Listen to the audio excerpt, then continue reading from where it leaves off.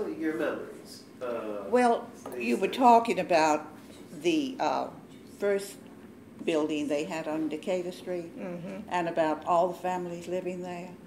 And one story that was told to me that impressed me was that Mrs. Udo, my mother-in-law, would take a red brick and she'd pound it into a powder. That was before Dutch cleanser. And this powder became a cleanser, and she scrubbed those steps. I know she cleaned those steps, and I told you, like I said, and she wanted to clean the way she wanted because she was the first one there. And then when my mother said, well, I can't do that, she says, well, you cook for me and I'll do the steps. But I thought and every day they had, you know, somebody had to do the steps. Your mother got the better end of the deal. I think so. Because she loved to cook. And my mother-in-law loved to clean. She was a fanatic. And that was like a seaman bar. It was still, that was back in the 60s, early 60s, the seamen, they were still hanging around the French Quarter. And things was changing. I mean, I seen it change. My grandpa and his brother had a place on St. Philip, and on the corner of St. Philip and Chartres, across the street from where I lived. And he rented it, and then they closed it down for immorals, morals. And it was because they were gay, and that's how bad it was back then for gay people. I mean, they shut them down. They took the liquor license from the building. So a fella came into the store and was going to rob the store, and he pulled out a knife, which was kind of like the Italian style at the time, not guns, it was knives.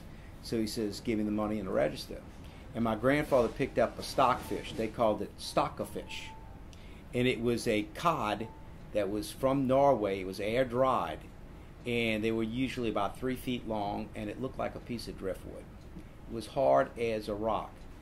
And he says, the first thing I'm going to do, and he's got the codfish in his hands holding it by the tail. He said, the first thing I'm going to do is knock that knife out of your hand. He said, the next thing I'm going to do is beat you in the head with this, with the stockfish, in his broken English. Well, the guy ran out, and then another incident, someone came in to the store and picked a fight with my grandfather. And again, this man's in his 70s. And my grandfather just went away and hit the guy and knocked him out, put him to the ground. This guy was about 30 years old. My grandfather's in his 70s. And my dad tells my grandfather, he says, Pa, he says, you're going to get yourself in trouble. It's not always that easy. The first block, Barrack Street, had a few black families, okay?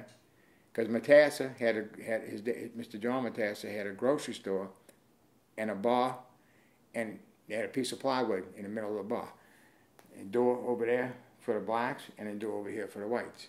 So they had business for black people there. They have black people. That they can't. It wasn't no window where the black people had to go to the window. They used to come into the bar and sit down. But the piece of ply would separate them. There were 3 brothers, and my grandfather was the oldest of those 3 brothers, Salvador, Philip, and John. They came here in the mid toward the late 1800s. And in the case of my grandfather, I don't know about the other 2, my grandfather came alone at first and left his wife, who had newly married, in a convent in Sicily while he came over here to try to see if America was okay and he was going to be able to prosper here. So when in fact he came here and spent a little time, he went back to Sicily and got his brothers and his wife, and he came back here and set up himself in business. What kind of business was he in? He had bars, and he had import business and a little prohibition. That was his particular interest, probably the best and biggest of his interests. He was in the wine and liquor business. You ever heard about La Manna, Pano and Fallow? Well, that's the Italian funeral home. That's where they all went. I used to serve funerals there. I do funerals there every day with the priest. Yeah, the funeral home. I mean, it was like where you went. You stay all night, eat, and stay there and have food and all that kind of. You know, I don't want to say typical Italian funeral. But it's true. That's what it was, a typical Italian funeral. And then they all got away from that. When my mom and daddy passed, we stayed all night. It was closed to anybody else, but like years ago, you know, people that had restaurants and bars, because everybody had a business, they would come at 2 o'clock in the morning to view the body and say their prayers, you know. But that was a big thing for Italian people. You know, my dad used to.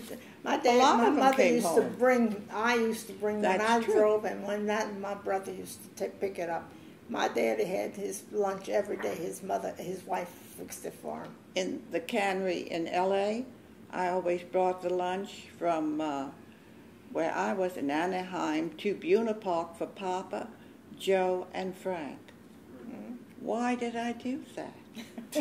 Because that's what they wanted, a home And cooked that meal. Well, when I started to drive, I remember every day, I'd bring my daddy his lunch and my brothers their try and lunch. find a wife who would do that now. Hell no. Oftentimes we'd go to Louis Prima's mother's house on Canal Boulevard, and as guests there would be Harry James and Betty Grable, but I was a little kid. Did I know very much about all of that at that time? Not too much. But I can remember having met them. And then being raised on Bourbon Street, I came to know all the famous musicians of Bourbon Street. Along with Leon Prima, there was Santo Pecora, there was Sharky Bonanno, there was Tony Almarico, there was Frank and Freddie Asunto, there was the Dukes of Dixieland and their father.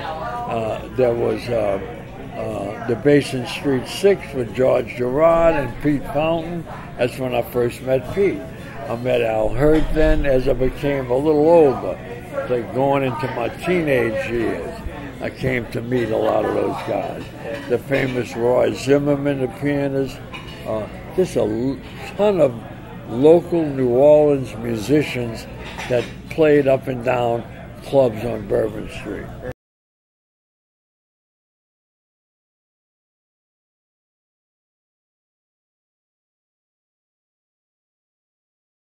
Oh, and my grandpa also owned the Gaiety Show, Ursuline and Royal Street. And the local people called it the Garlic Theater because it was all Italians. The French Quarter was very vibrant for young people. It was like a great playground, the Cabrini playground. We all played ball there. We played ball in our own schoolyard yards. St. Mary's Italian, they had a boxing gym back there, and they had ball fields right out in the next to the school building. St. Louis Cathedral. In addition to that, there were the dances. The CYO dances were a big thing, a big affair in New Orleans, and particularly in the French Quarter, because we had St. Mary's at the newly created gym on Charters and Governor Nichols. There was a fantastic gym built for kids in the French Quarter. Had a swimming pool, had a basketball court. My uncle started that program, the boxing program at St. Mary's. He was the pastor there, and later on became pastor of St. Louis Cathedral. His name was Father Verderami. And he had such, in the 50s, he was, a young stud himself at the time. And he had so many young men that had no direction and that were always fighting on the streets and whatnot, like this guy right here. And he decided to start up a boxing program. So, but St. Mary's was where everybody went. They had the St. Mary's gym, which the people of the Italian people in the neighborhood paid for out their pocket. And now the Archdiocese sold it. But that's another story. And they used to have the fights, and they had all kind of things at the gym. They, in fact, the St. Mary's gym produced the gym behind the church produced Willie Pastrana, the light heavyweight champion of the world from '63 to '66, and Ralph Dupas, who was a middleweight champion of the world in '56. And so a little bitty place put out 2 world champions back then.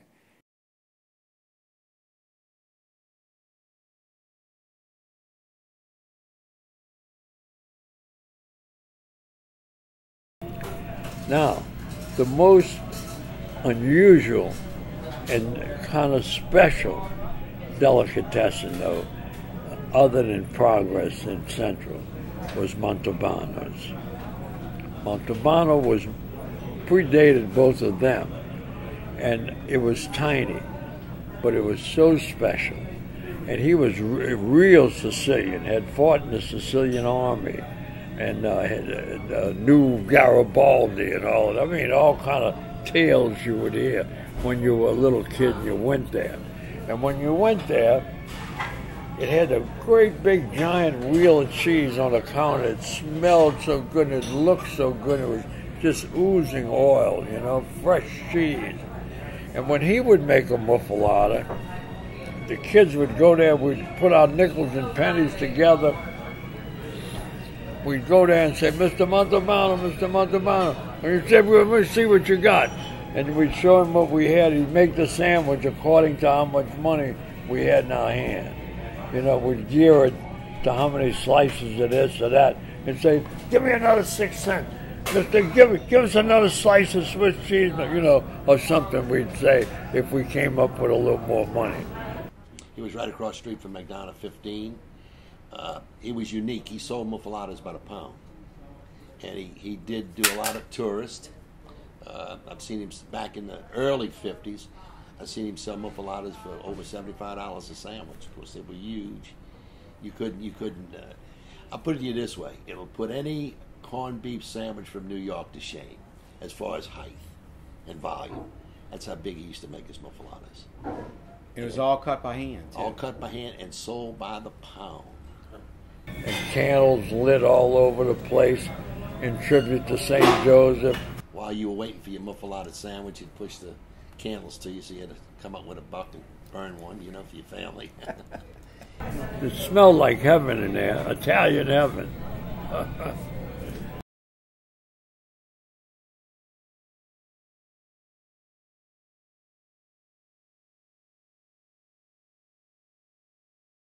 Solari's was on the corner of Bienville and Royal, and it's a huge delicatessen. It had everything that you could probably want in a deli. You understand? And they always had samples out. Samples of olives, samples of spread, samples of crackers. So as kids, we knew we could go to Solari's and get a sample of something. We'd eat. So we'd run out of the house in the morning to go play without eating breakfast. When Solari's would open up, we'd go chow down on the cookies and the crackers. It was a fun store. They baked their own bread. They cut their own bread. They had a meat department. It was unreal. Solari's was great. It probably would look just like someplace in Sicily because it was all black and white tile. It was hanging, it was rows and rows of, I guess you'd call it a lunch counter, because a lunch counter was the whole length of the building. In the middle of the lunch counter, that's where people would work. And you would see them cutting meat, slicing meat, making sandwiches. It was a great grocery. I was about 9 years old. And I remember because my aunt worked there specifically. We used to go with my uncle to pick my aunt up after work and wait on Iberville Street. And I remember going in there many times as a kid. When we'd go to Canal Street, we'd always stop there. And there was a smell in that place that I can still remember. The smell, the bakery was phenomenal.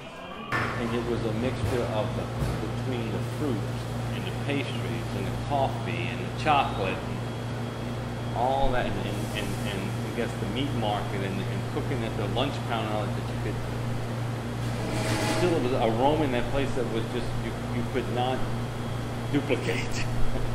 Well, of course, my mother took us there all the time for breakfast and for little things at the counter. The counter was quite popular. And we lived on Bourbon Street, so she was there all the time shopping, you know. And my mother and father were very close to the Cheer family that owned Solari's. I remember as a kid looking at the cans, and they had chocolate-covered ants. That was a loss, I think, in the French Quarter. People in the French Quarter really missed that. When that changed, I remember Daddy talking about it, because all my aunts, you know, that lived in the quarter and their families, That was their market, and that was a big loss for them. They didn't have to go out way out to the suburbs to, to get groceries.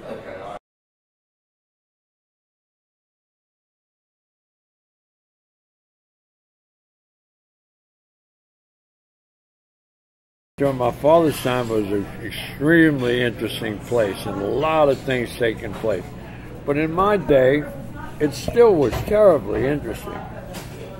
There still were butchers and fishmongers in the market. There still were famous restaurants in the market. Trujack's was very prominent. Battistella's had a restaurant. It was very prominent seafood and breakfast place. Excuse me. There was a man named Loyola, again in Albanese, who had the most famous barbecue place, barbecue pork and chicken.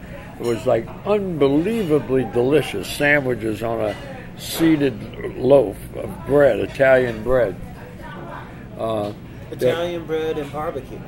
Unbelievably delicious Italian loaf with sesame seeds, sliced pork barbecue and chicken barbecue, as delicious as you've ever tasted. He sold out almost every night. That's how good it was. And who else was down there? Roma Restaurant was a tiny little restaurant next door to the French Market Bar that had the most delicious food, and guys would come there every day for a special. Wednesday was tripe day. Tripe special. It was so delicious. I went there every Wednesday to get a big bowl of tripe.